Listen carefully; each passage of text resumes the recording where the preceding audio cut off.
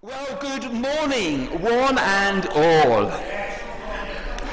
It's lovely to see you all here today, and we've got a slightly different crowd to normal. We've got some new friends, we've got some old friends joining us for today, and we've got Janice, yes, that's the name, yes, good, who's been on placement with Marc for the last 6 weeks, and this is her final session with us today, so she's decided to come and see what we're doing in this parish. So you're all most welcome. If I haven't met you before, I'd love to catch up with you a bit at the end of the service, or if we haven't seen you in a while, and there's not a ginormous queue of people, but we'll see. So it's lovely to see you all today. A couple of notices before we go any further. First of all, a reminder that we have our prayer meeting at 10 o'clock on Tuesday morning. That's 10 o'clock on Tuesday morning, and that is in the church hall. Everyone is welcome to come. You can come and pray with us. You can come and just sit there quietly and just let others pray while you join us. Well, quietly, you can do that. And following that, there is the time of fellowship together. It's just an opportunity for us to come and be together, to share our lives together, to play a game or two if that's what you want to do. So if you'd like to come along to that, please do. That's at 11 o'clock in the church hall. And one final thing to announce, I think. So I've been at a wedding for the last few days. A friend of mine got married. He's a fantastic guy, a beard down to there. He's the most intelligent guy I've ever met. Anyway, really happy he got married and getting lost in my thinking then. But he had a ceilidh for his wedding, a barn dance. I would say the Welsh name, but I keep being told off for my pronunciation of the Welsh name. Tumpath. No matter how many times I try, I get it wrong. So I'm calling it a barn dance. That's what I'm going to go with. But we're having that in October for the ministry area. And it doesn't matter if you don't dance. You can just come and be together and watch other people dance, have a laugh, just enjoy the fun ambience of the day. It's going to be held here in this church. That's going to be on a Saturday night in October. The date is in your notice sheet. I'm not going to guess it off the top of my head.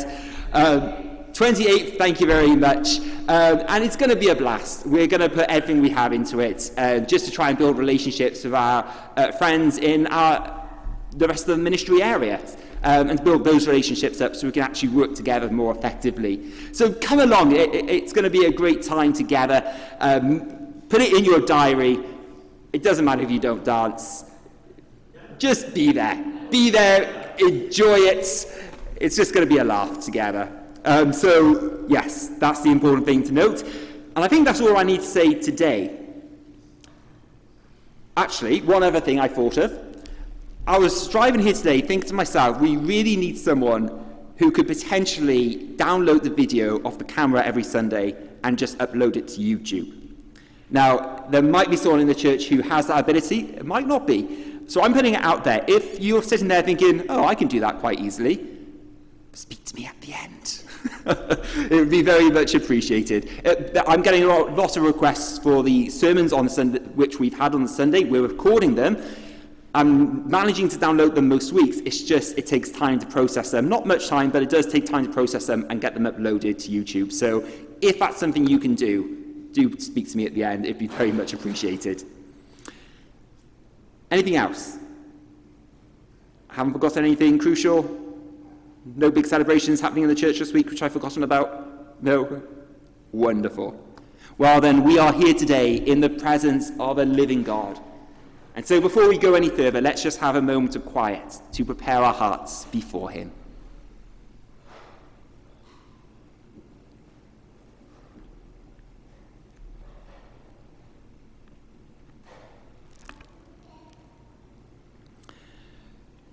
Lord, as we come to meet with you now this morning, Lord, I pray that you will be at work among us. Send your Holy Spirit to move in this place. Minister to each of us. Let us encounter you. And as we go out from this place today, Lord, I pray that we will be changed in some way by what we have heard in your word, by the prayers we've made, by the preaching, through the worship, through our sharing together as we enjoy fellowship with one another. So Lord, be with us this morning and be at work in this place. And we pray this in the mighty name of Jesus. Amen.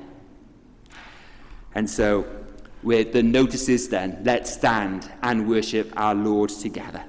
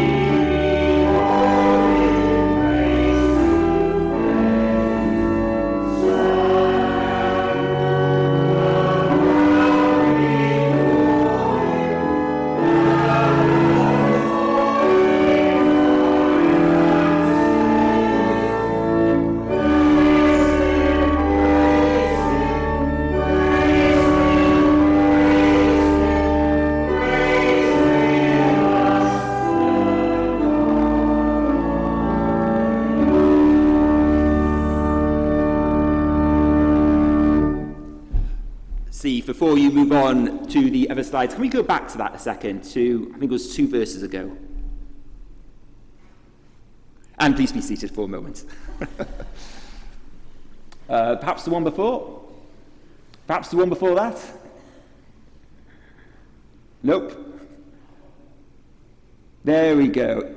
In his hands he gently bears us. What a beautiful image that is. Sometimes we have an image of God in our heads of just being harsh sometimes, being uncaring, being just this powerful guy up there who just does stuff in our lives here and there, but in his hands he gently bears us. Our God is a tender, loving God. He is gentle and he is kind. That is who our God is. He knows our feeble frames. He knows that we are fallen. He knows that we are broken. He knows that we fail to live faithfully as his people. And he loves us. And he gave his son to die for us. Such a wonderful gift. And so he calls us to live for him. That our lives, live for him, means constantly coming back to him time and time again, because we do wander, we stray, we fail to live faithfully as his people. And so as we come each week, we come confessing our sins to him, not needing my absolution, just coming and trusting his forgiveness. And so, in a few moments of quiet, let us call to mind our sins, those things we need to ask him to forgive, knowing that through Jesus they are forgiven.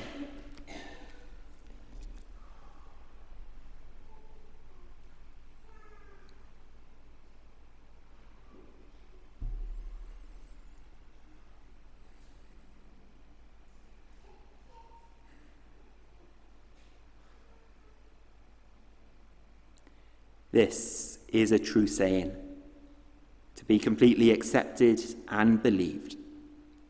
Christ Jesus came into the world to save sinners. And so let us confess together, saying, Heavenly Father, we have sinned in thought, word, and deed, and have failed to do what we ought to have done. We are sorry and truly repent. For the sake of your Son, Jesus Christ, who died for us, forgive us all that is past, and lead us in his way to walk as children of light. Amen. And so may Almighty God, who forgives all who truly repent, have mercy on you and set you free from sin, strengthen you in goodness, and keep you in eternal life. Through Jesus Christ our Lord. Amen. Amen. And one of the privileges of being a people forgiven is that we can come to God with our prayers, with our needs, those things on our hearts, and lay them at his feet, knowing that he is a good Father who cares for us and knows how to give his people good gifts. And so we're going to have our time of intercession together now. Lynn, wonderful.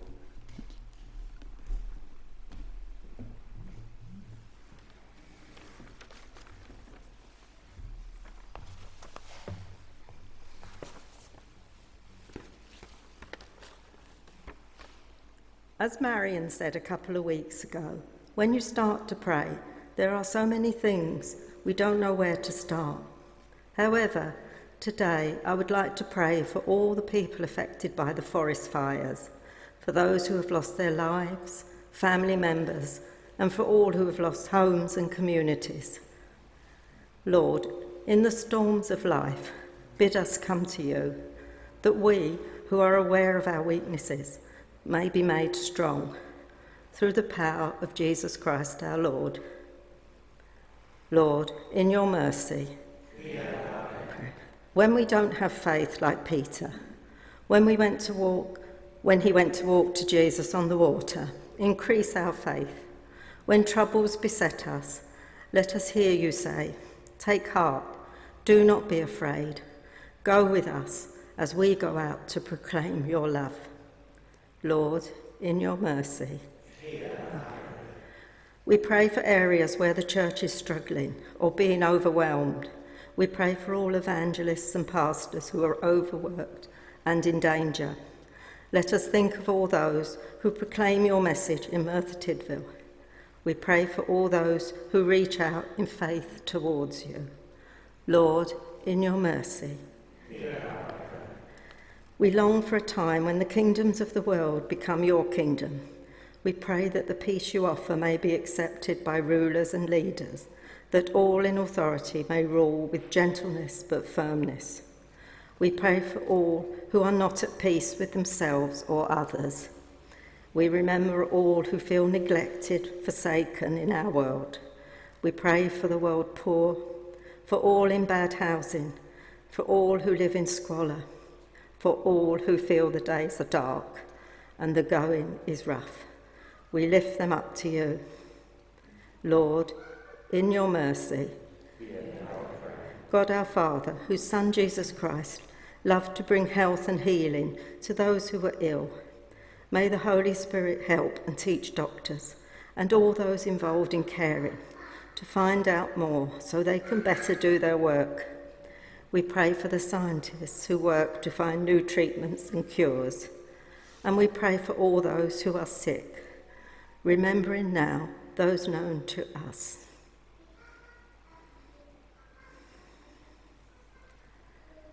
Lord, in your mercy, Almighty God, Father of all mercies and giver of all comfort, deal graciously, we pray, with all those who mourn, that casting all their cares on you, they may know the consolation of your love. And we remember Sue, Ken, and all their family at this time.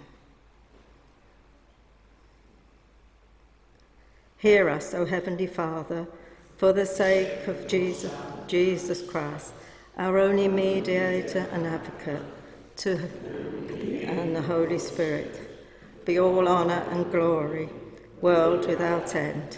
Amen. Thank you for those prayers. And we know God's heard us, so let's sing our worship to him.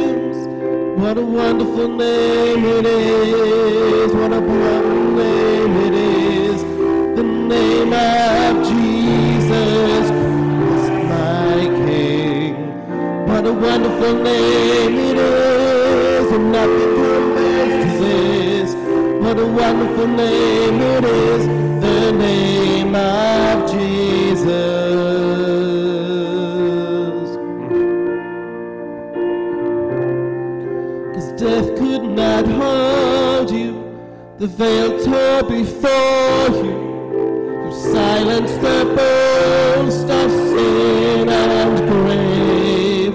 The heavens are roaring the praise of your glory, for you are raised to life again. You have no rival, you have no equal, now and forever, God, you reign. Yours is the kingdom, yours is the glory, yours is the name above all name.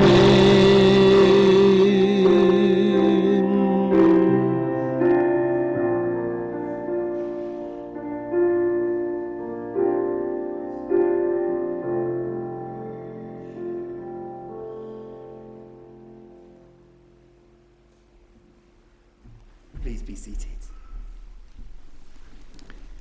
His really is the name above all names. Let's sit at his feet and learn from him this morning. And we're going to hear from his word. Who's bringing us our reading?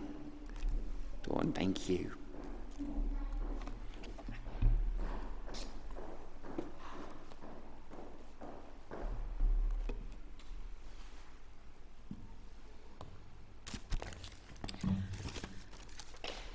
The reading this morning is taken from Genesis, chapter 37, and it's about Joseph and his brothers. Jacob continued to live in the land of Canaan, where his father had lived, and this is the story of Jacob's family.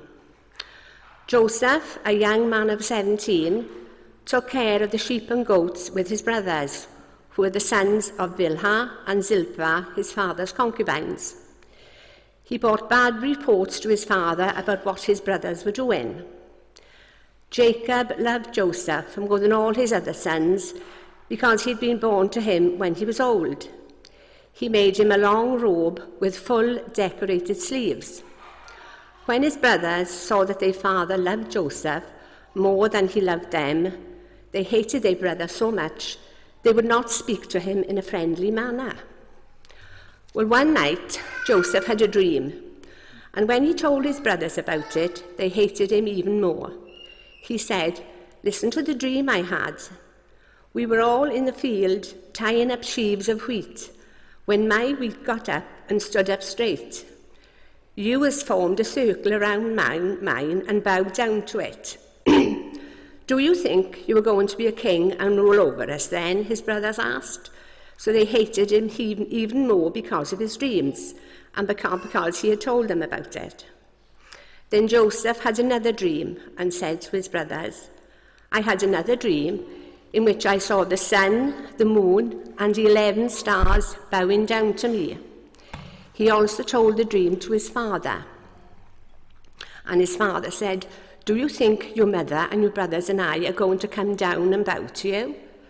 Joseph's brothers were very jealous of this, but his father kept thinking about the whole matter for a long time.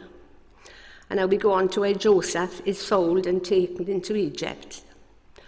One day, when Joseph's brothers had gone to Shechem to take care of their father's flock, Jacob said to Joseph, "I want you to go to Shechem when your brothers are taking care of the flock."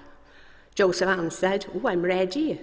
His father said, "Go and see if your brothers are safe, and if the flock is all right, then come back and tell me." So his father sent him on his way from the valley of Hebron. Joseph arrived at Shechem and was wandering about in the country when a man saw him looking around and said, "What are you looking for?" "I am looking for my brothers who are taking care of their flock," he said. "Can you tell me where they are?" The man said, "They have already left. I heard them say they were going to Doath." So Joseph went after his brothers and found them at Doath. But they saw him in the distance, and before he reached them, they decided and they plotted against him to kill him. They said to one another, "Here comes that dreamer. Come on now, let's kill him and throw his body into one of the dry wells. We can say that a wild animal killed him. Then we will see what becomes of his dreams." Reuben, another brother, heard them and tried to save Joseph. "Oh, let's not kill him," he said. "Just throw him into the well in the wilderness, but don't hurt him." He said this, planning to save Joseph from them and to send him back to his father. When Joseph came up to his brothers, they ripped off his long robe with the full decorated sleeves. They took him and threw him into the well, which was dry. While they were eating, they suddenly saw a group of Ishmaelites travelling from Gilead to Egypt. Their camels were loaded with spices and resins.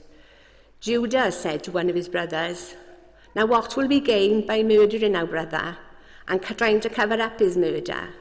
Let's sell him to these Ishmaelites, then we won't have to hurt him. After all, he is our brother, our own flesh and blood."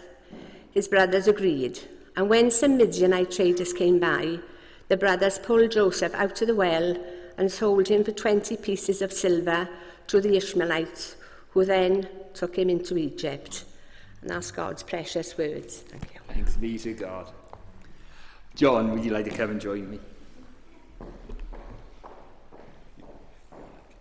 So I've got all the cables. Yes. Can I pray for you? Yes, please. Lord, I thank you for John. I thank you for the hearts you've given him, for his faithfulness towards you and the love you've poured into his heart. Lord, I pray that you'll be with him now, as you always are, guiding him as he preaches your word to us. Lord, I pray that you'll be guiding his every word and you'll make him obedient to you. And Lord, for those of us who listen and are blessed by his words, Lord, I pray that you will be at work in us, moving in us to challenge us by what we hear. And we pray this in that beautiful, wonderful name of Jesus. Amen. Amen. Amen. Thank you. Well, good morning. Good morning, all. It's good to be sharing with you again. And I don't know about you. Do you dream much? Do you dream much? Apparently everybody dreams, but most of us don't remember the dream. Sometimes they're very vivid, sometimes they're really unusual and you can't make out one thing from another. Have you experienced that? It can be like that. Well, today from our reading from Genesis, we hear about Joseph and his dreams. I want to bring to you today, and of course it led to Joseph going through some seriously difficult times, but I want to bring to you also a gospel reading which was earmarked in on the overhead earlier on, where Jesus walked on water. So this is the gospel reading for today. You don't have to stand. We'll just have the reading. So Jesus walking on water. This is from Matthew 14 and verses 22 to 33. Immediately, Jesus made the disciples get into a boat and go on ahead of him to the other side while he dismissed the crowd. This was just after they'd fed 5,000 men together with women and children. So how many altogether was probably over 10,000. Well, he dismissed the crowd, and after he dismissed them, he went up on the mountainside by himself to pray. Later that night, he was there alone. And the boat was already a considerable distance from the land, buffeted by waves because the wind was against it. Shortly before dawn, Jesus went out to them walking on the lake. And when the disciples saw him walking on the lake, they were terrified. "It's a ghost," they said, and cried out in fear. But Jesus immediately said to them, "Take courage, it is I. Don't be afraid." "Lord, if it's you," Peter replied, "tell me to come to you on the water." "Come," Jesus said. Then Peter got out of the boat, walked on the water, and came toward Jesus. But when he saw the wind, he was afraid and began to sink and cried out, "Lord, save me." Jesus then reached out his hand.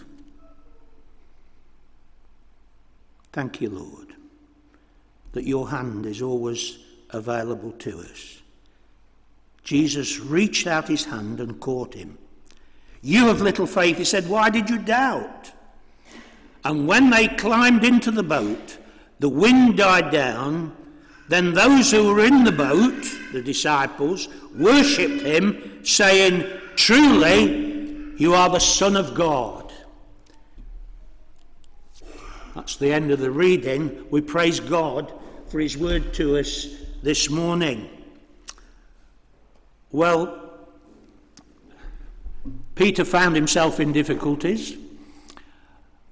Joseph found himself in all sorts of difficulties on account of, in the beginning, his dreams that we heard about. When I was looking at this week's readings and thinking on that, I was reminded about Martin Luther King's speech. It's actually 60 years ago this month that he gave that address, which I think many of us remember as, I had a dream, I have a dream. Well, it was at the Lincoln Memorial in Washington, D.C., at a civil rights march, and it was estimated there was 250,000 people attended that address. Well, we haven't got quite that many here today, but nevertheless, as Martin Luther King spoke, he actually spoke what turned out to be an iconic speech. Some think that it was probably the best speech of the 20th century. And he spoke out prophetically, embracing the word of God and encompassing not only God's word, but all that was to be said about freedom, justice, and equality. And many of us remember it. Do you remember? Some of you may be just old enough to remember it. I was 18 at the time, never been kissed, you know, just a young man starting out in life, and here we were, confronted, as it were, challenged by this speech at this civil rights march. Well, it turned out that Martin Luther King hadn't actually got his sermon address prepared quite as well as he'd hoped. And Mahalia Jackson, a well-known gospel singer at the time, who one of her songs was Precious Lord, Take Me by the Hand, which is quite interesting given what Marc said earlier about a Lord who takes us by hand from that first hymn, and also the picture that Steve put up at the beginning of the service. Precious Lord, take me by hand. I'll come back perhaps to that a little bit later, but as Martin Luther King began his talk, Mahalia Jackson, who was used to speaking on singing before congregations and crowds, could see that the congregation wasn't really engaging with him as perhaps he'd hoped. And she called out from the side to say, Martin, tell him about the dream. And of course that led him into this prophetic speech which took hold not only of America but touched the hearts probably of all who heard it. And I listened to a few minutes of it the other day, having thought about it as I read the reading. And in 6 minutes, he used the phrase, I have a dream, 9 times. If you have a godly dream, it's important to tell it, as Mahalia Jackson said to him at the time.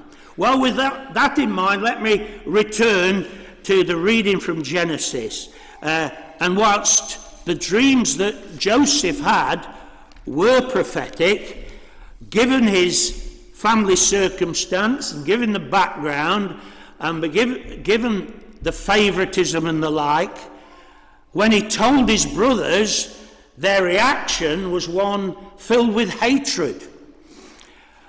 They eventually had plans to kill him, and that was amended by the circumstances of what had happened.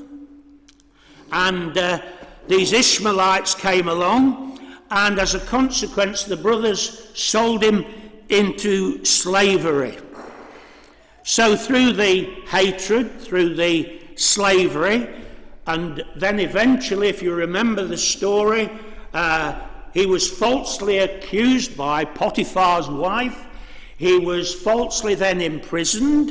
He met with people who also were in prison, who had dreams and which he interpreted. Some were challenging and some were more than challenging because they led to someone's death, and others were very comforting. And so God's word and God's dreams and the way he uses dreams and visions actually can speak into our lives, not just prophetically, but also for the circumstances that we find ourselves in. Well, eventually, after all of this, and because of the way that he'd interpreted dreams for the baker and the king's cupbearer, he eventually rose to a position of power and authority. And that gave rise to the fulfillment of the dream that he'd had and which he'd shared with his brothers.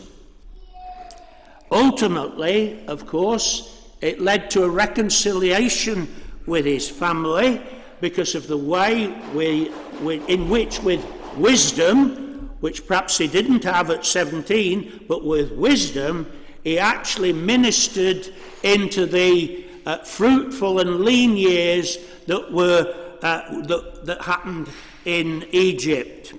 Well, when his brothers came to get food in the midst of a famine, eventually he told them who he was. They were amazed because they never imagined that he would survive that time. But they were amazed, and in a spirit of forgiveness and reconciliation, he said to his brothers, "You meant what you did for harm, but God meant it for good." Wow. He broke down in tears himself at the time. It touches our hearts to think of that, given all that he'd gone through. And that brings me to the gospel reading in Matthew 14, where we hear, following the death of John the Baptist, the feeding of the 5,000 men together with the women and children, immediately after that, Jesus commands his disciples to take a boat to the other side of the lake, to the opposite side, and he dismisses the crowd and steps aside for a time of prayer, just to communicate with his Father, catch up. But as he does so, we hear that the boat is on the water, on the lake, struggling, buffeted by winds, and Jesus is overlooking the lake. So he's always got them in sight, really. Jesus sees them and sees the predicament that they're in. And so, in a supernatural way, he goes out to meet them walking on the water. And this was shortly before dawn, so they'd been out all night. They'd made some progress, but they were still struggling. And Jesus goes out to meet them in the position that they're in. And the disciples, presumably, having toiled all night, were probably extremely tired, and seeing Jesus approach on the water, they were wondering what sort of situation this was. Is it a dream? Were they holding themselves together? Was it a vision? What were they seeing? And they cried out in fear and even said, "It seems like a ghost." Jesus' response was immediate, and to restore calm cried out, "Take courage. It's me. It's I. Don't be afraid." And Peter, who was often one to be rather spontaneous and sometimes managed to put his foot straight into his mouth, sometimes, bless him, he turned around and he declared, he says, "Jesus, Lord, if it's you, tell me to come to you on the water." And Jesus said, "Come." And that's a very interesting word. Jesus says, "Come." Jesus says, "Come to me." He says, "Come to you." He says, "Come to each one of us." And Peter, one has to say, obediently, despite the circumstances, and perhaps even because of them, actually stepped out of the boat and started to walk towards Jesus. And perhaps it was just then that he realized exactly the position he was in. He was walking on water, and he must have thought, "I can't really do this." And when he saw the wind and the waves and all that was going on around him, he realized what position he was in and started to sink. And because he started to sink and realized where he was, he shouted to Jesus, "Lord, save me." It's another cry we could all use, isn't it? Lord, save me. Every circumstance and situation we find ourselves in, some difficult, some joyful, it's great to be able to say, "Come, Lord Jesus," and "Jesus, save me."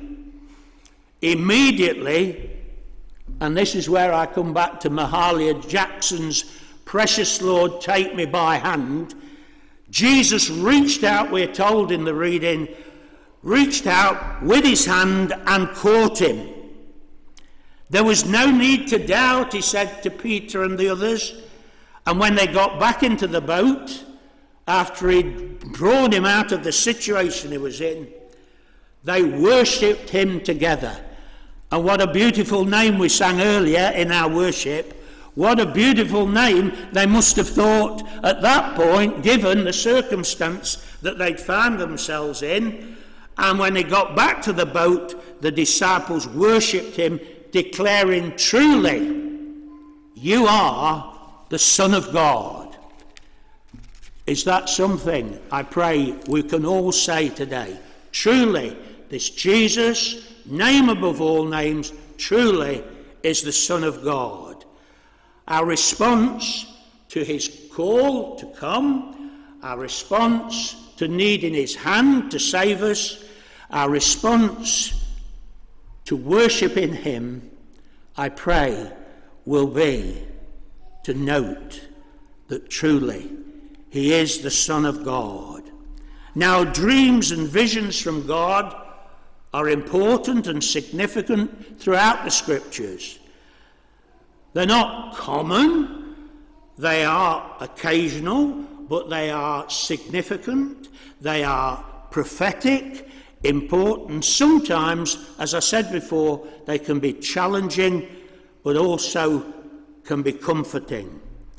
And whether we have dreamed godly dreams, whether we've seen godly visions or not, God can and does speak to us through his word and by his Spirit in these days. And if you do hear, as it were, a word from God, then it will be encouraging to bring it to the church as a whole, to be encouraged and built up, edified by it.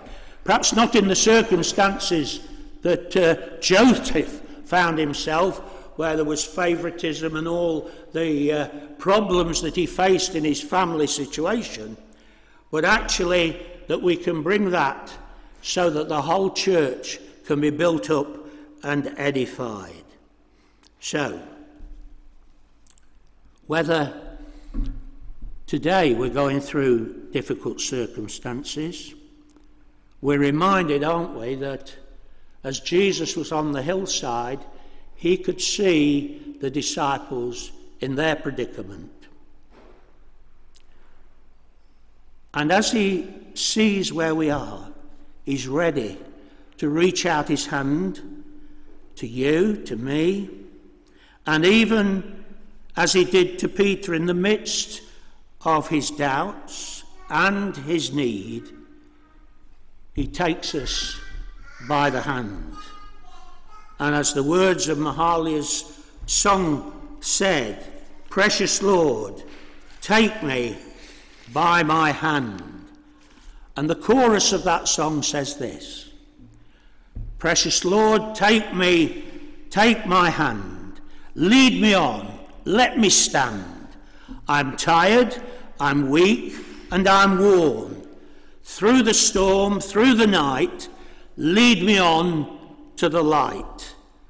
Take my hand, precious Lord, and lead me on."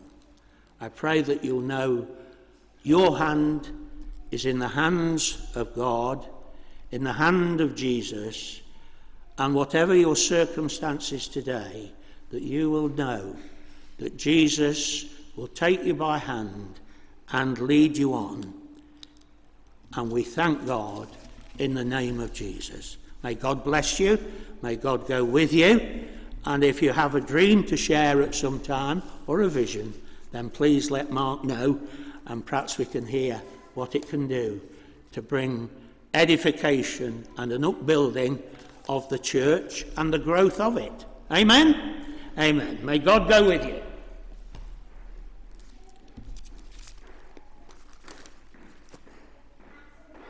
Thank you. Bless you. Always blessed to have you preach. Well, we're going to sing our offertory hymn in a few moments' time before we enter into communion. But it is a reminder to you all that if any of you need prayer today, perhaps you feel like you're drowning at the moment and you're reaching out your hand and you're like, "Jesus, where are you?" Or perhaps you need just to be prayed for. You'll be aware of God ministering to you at this time. Whatever you need prayer for, the prayer ministry will be available to you. Just head over to the transept and they will meet you there when the communion's being dished out. But before we sing our offertory hymn, let us stand and share the peace together. And just Can I just say, yes. even as you said that, and as we often during the peace we shake hands, can I just invite you to consider symbolically God's hand reaching out as you reach out, shake hands one with another. It's God's hand that we are embracing. Amen? Amen. Sorry. No, thank you. And so may the Father of many resting places grant you rest. The Christ who stilled the storm grant you calm. The Spirit who fills all things grant you peace. God's light be your light. God's love be your love. And may the peace of the Lord be with you always, and also with you. Let's share each other a sign of peace. And we just shake each other's hands and move around if you want to for this.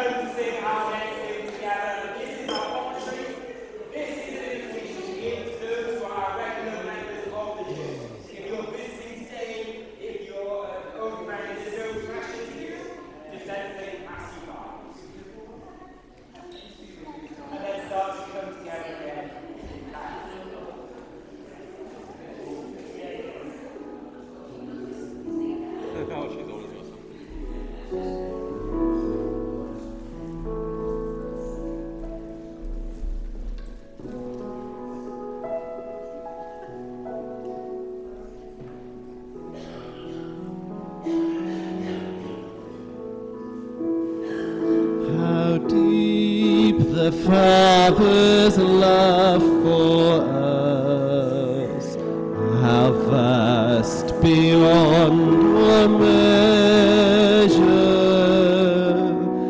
that he should give his only Son to make our right his treasure. How great the pain of searing loves, the Father turns his face away, as wounds which mar the chosen one bring many sons to glory.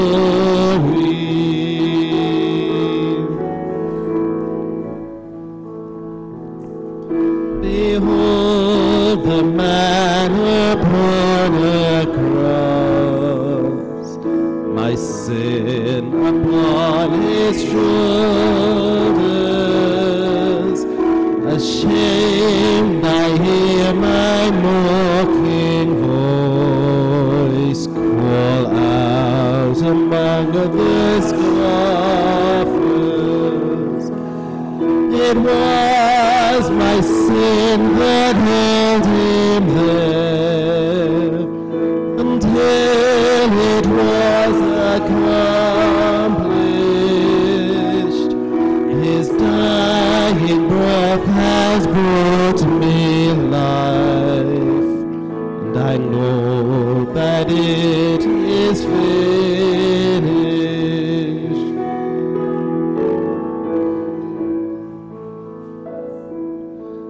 I will not boast in anything, no gift, no power, no wisdom,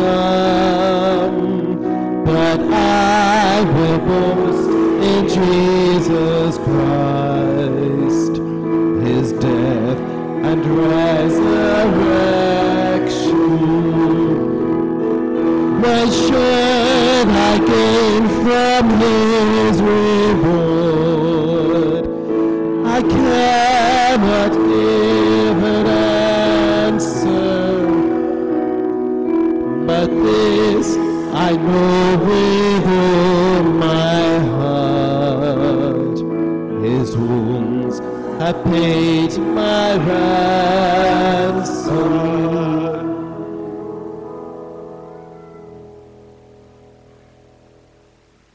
We were going to use the Canon service for communion this morning, but I got a sense God is saying to use this one, the standard Church in Wales one today. So we're going to do that. And so we celebrate together the gifts and grace of God. We take this bread, we take this wine to follow Christ's example and obey his commands. The Lord be with you. And also with you. Lift up your hearts. We lift them to the Lord. Let us give thanks to the Lord our God. It is right to give our thanks and praise.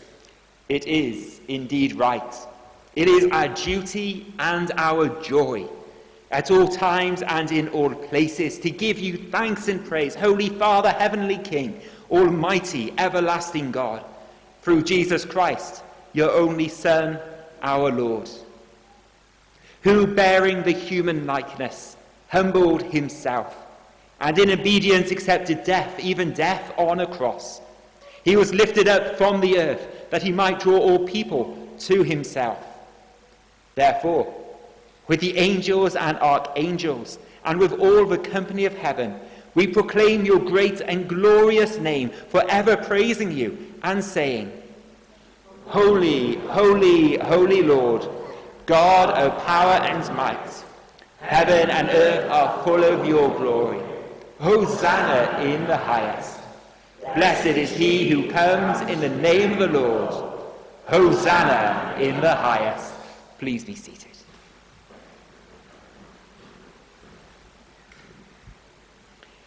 And so hear us, Heavenly Father, through Jesus Christ, your Son, our Lord. Through him accept our sacrifice of praise, and grant that by the power of your Spirit, these gifts of bread and wine may be for us his body and his blood. Who in the same night that he was betrayed, took bread and gave you thanks. He broke it and gave it to his disciples, saying, "Take, eat.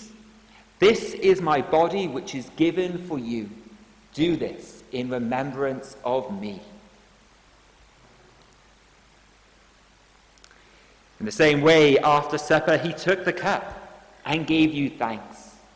He gave it to them, saying, "Drink from this, all of you, for this is my blood of the new covenant, which is shed for you and for many, for the forgiveness of sins.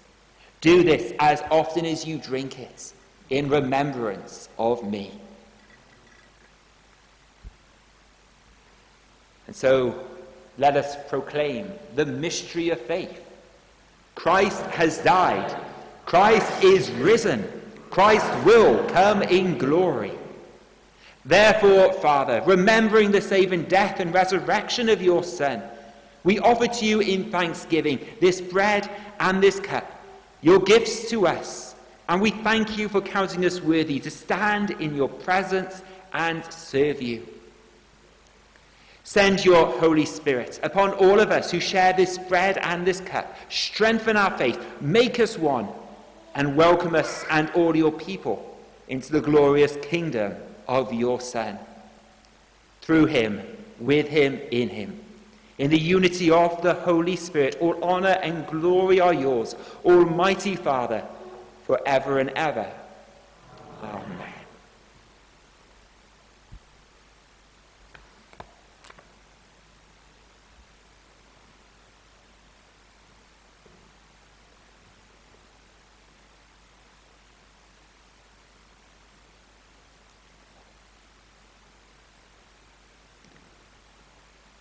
And so, as our Saviour taught us, we boldly pray, "Our Father, who art in heaven, hallowed be thy name. Thy kingdom come, thy will be done, on earth as it is in heaven.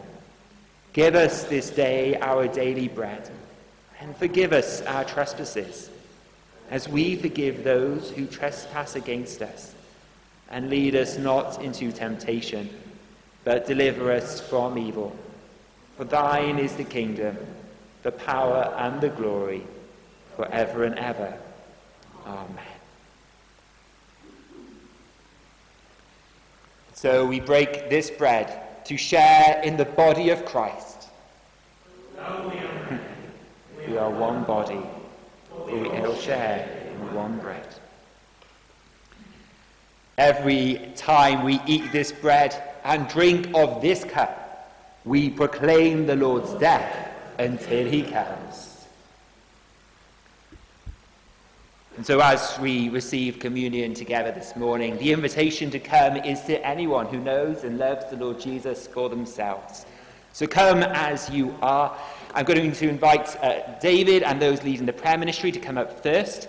And there is a reminder, if you'd like prayer ministry, please do head over to the transept. It doesn't have to be on subject to what we've been talking about today. If you need prayer for anything, head over there.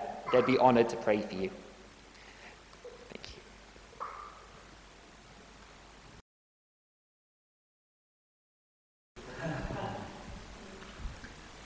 And so let's stand and sing our next hymn together.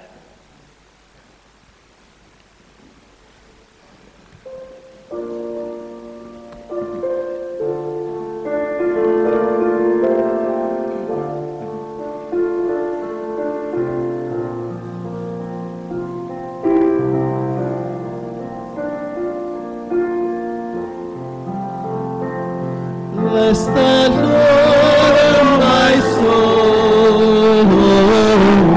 soul, worship his holy name. Sing like never before, my soul, I'll worship your holy name. The sun comes up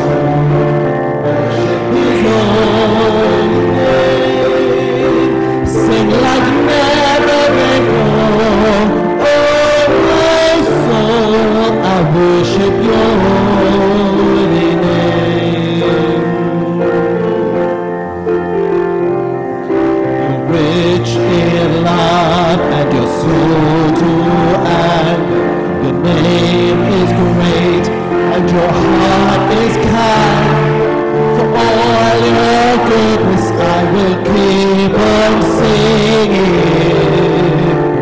10,000 reasons for my heart to find. Bless the Lord, oh my soul, worship his holy name. Sing like never before, oh my soul, I worship your holy name. And on that day when my strength is failing, the end draws near, and my time has come, still my soul will sing your praise unending. 10,000 years forevermore.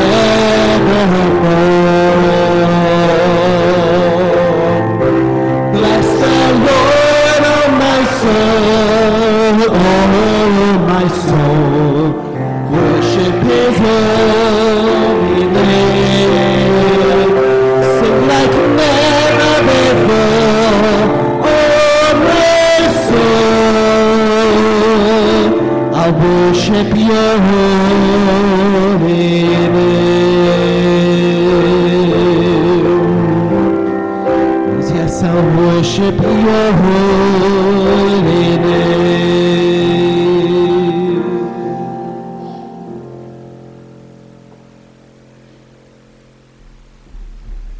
David, thank you.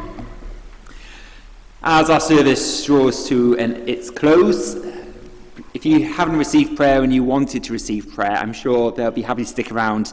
Or if you just head over that way anyway, others will come and pray for you. So if you do want prayer ministry, do go and receive it still.